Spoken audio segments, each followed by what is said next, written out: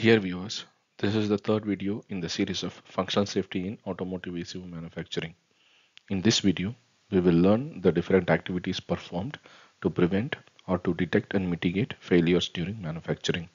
We have considered major activities that are referred in ISO26262. Let's begin. In this slide, we will see the flow of manufacturing activities. Manufacturing activities starts with creation of manufacturing process flow or the steps involved in the manufacturing activities.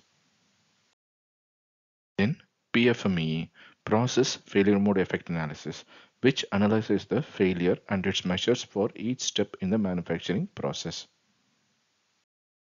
At the same time, systems engineering will create manufacturing specification from the product or system requirements and from customer requirements.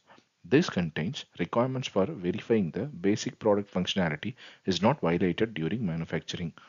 Manufacturing specification is the input to end-of-line testing or functional testing in the final assembly process. Next is design FMEA at systems and electrical level will be performed from systems and electrical architecture respectively. The failure causes which are related to manufacturing process identified in the DFMEA shall be taken and analyzed in the PFMEA. Then the consolidated special characteristics from PFMEA and DFMEA, measures identified for prevention of failures or detection and correction of failures from PFMEA for each manufacturing steps added into the control plan. Control plan tells at what step in the manufacturing the EOL testing and ICT EOI AXI testing will be performed. ICT EOI AXI testing will use hardware bill of materials to verify the hardware components populated or not impacted during the manufacturing. We discussed the manufacturing testing in our previous video. We will see the other activities in detail in the coming slides. Manufacturing specification contains steps for entering into diagnostic mode and exiting from diagnostic mode, calibration of hardware components, for example, requirements for calibration parameters for TFT, analog gauges, buzzers for instrument cluster, diagnostic commands to verify the functionality of features and peripherals, for example, diagnostic commands for controlling and reading the status of TFT, LEDs, buzzers, gauges in instrument cluster product using diagnostic commands, instructions for software programming and software version product part number checks, diagnostic commands for operational voltage and temperature checks, DTCs which are used to record the failures of a feature and peripherals, variant coding related to vehicle variants, country related requirement changes, product related parameters like ECU serial number, assembly number, etc. Manufacturing process flow illustrates each step in manufacturing starting from material handling till shipping of assembled product. It analyzes all the M's, material, machines, manpower, methods of manufacturing. As it is named as manufacturing process flowchart, it defines the actions for both positive and negative situations at each verification stage. The SPI stage shown in the flow diagram at the bottom left, if the result is good, then the part sent to the next step. If the result has any defects, then it will be routed to the cleaning section or set as rejected. Same way, at EOI second stage, if any defect identified, then the part will be routed to the rework station or set as rejected. Control plan and PFMEA is developed based on manufacturing process flow. The image at the right of the slide explains the different subpart of instrument cluster and the same will be assembled in the final assembly process. PFMEA or process FMEA is a FMEA done on manufacturing process. It's a risk assessment method to evaluate the potential failures of manufacturing process. AIAGVDA standard explains the steps, severity, occurrence, and detection rating in detail. PFMEA uses manufacturing process flow to define the scope of the analysis. PFMEA focuses on material, machine, manpower, and methods in manufacturing. It analyzes the failures of manufacturing process steps and evaluates their risks. PFMEA defines the special characteristics. It's a notation used to provide special attention for the function or product during the manufacturing process. PFMEA derives corrective measures to address the failures. For example, wrong selection of part result in wrong population of components at PCB assembly. Barcode scanner will be added as a measure to select the correct part. Error proofing methods, that is POK-OK methods, SIM card or USB connector are the good examples of error proofing methods. We cannot insert them wrongly into the slots. Similar measures will be added to prevent wrong insertion of PCB board into the manufacturing line. Special characteristics. It's a notation of weightage or importance provided for the requirement or function and for the process steps.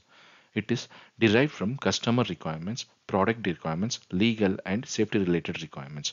For example, the color and symbol of turn indicator, low fuel or seatbelt indicator are to be as per country specific regulations. These will be marked as critical characteristics in the FMEA so that the correct symbol and color of the indicator ensured during manufacturing. Design FMEA documents the product or system related special characteristics. Process FMEA documents the process related special characteristics. This helps to execute and track the preventive and corrective measures through control plan. Control plan is the key tool for recording the controls required for systems and process for each step in the manufacturing process. Control plan can be created at three phases in the product development. First, prototype. It's the initial phase and used to produce small quantity of product for engineering purpose. Next, pre-launch. This is a stage after prototype and before full production. At this stage, a small quantity of product produced for testing purpose. Dedicated manufacturing line established and production rehearsal started in this phase. Finally, production stage. Mass production of products will be done at this stage.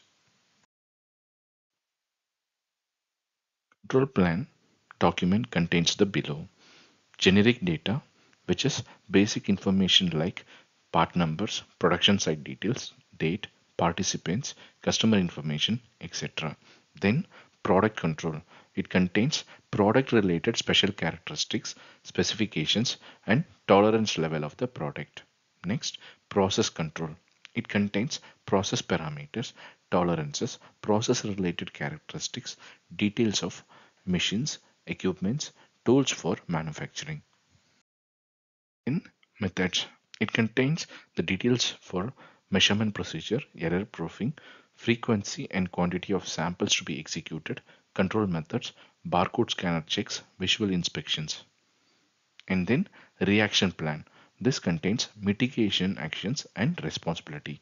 For example, if a fault is detected during visual inspection that the color of the turn indicator is wrong, then the mitigation action is to reject the part and inform to the supervisor or quality members who is responsible. Next example is if a short circuit is detected during ICT, then the mitigation action is to route to the rework station to analyze the causes of the failure. Master sample or golden sample is a part or sample or product with known expectation of results. It is used to validate the functionality of the error proofing tools or fixtures to verify they are working as expected. For example, instrument cluster with a broken LED can be used to verify the vision based system detects that as a failure and reject the part. Master sample can be used to verify both positive and negative use cases. Positive means the functionality works as per requirement and machine conforms with the pass. And negative means part with a failure will be inserted and the machine is able to detect the failure and reject the part. This sample is maintained in the dedicated storage area with proper identification or version management. And the same part fed periodically into the manufacturing line at every start of the shift or on a daily basis for validation of the devices.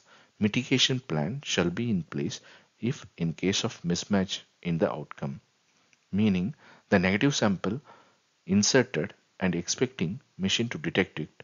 If the machine is not detecting, then a mitigation plan to check the machine shall be in place. In our upcoming video, we will learn about these activities from a functional safety perspective. Stay tuned. Contact us at autofunctionalsafety@gmail.com if you have any questions on this topic. Thank you for watching.